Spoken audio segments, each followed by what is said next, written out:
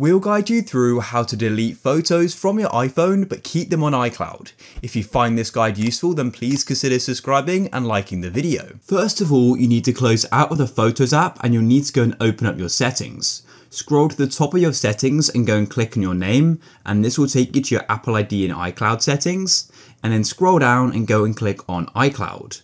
On iCloud, you then want to go into the section called Apps Using iCloud and go and click on Photos.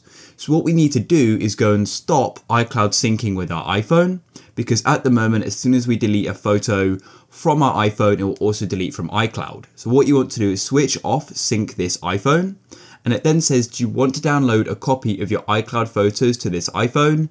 And you've got the option to remove from iPhone or download photos and videos. So in this case, you want to download them. So click there, and then as you can see, it's now started the download process.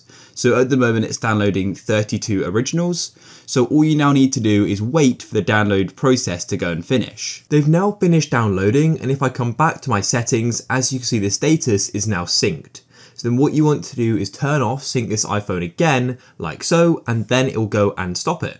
So just go and wait a moment for it to finish. And now what you can do is go into your photos, and you can now go and delete the photos from your phone without deleting them from iCloud. Let's say I wanted to delete these photos. I'll click on select in the top right. I'll select them and click on the trash can icon, and it then says these photos will be deleted from the library. Whereas if you go and have the settings synced and your iCloud synced as well, when you try and delete photos, it will say these photos will be deleted from iCloud Photos on all your devices. But when it's switched off, they're just going to be deleted from your iPhone itself and not iCloud.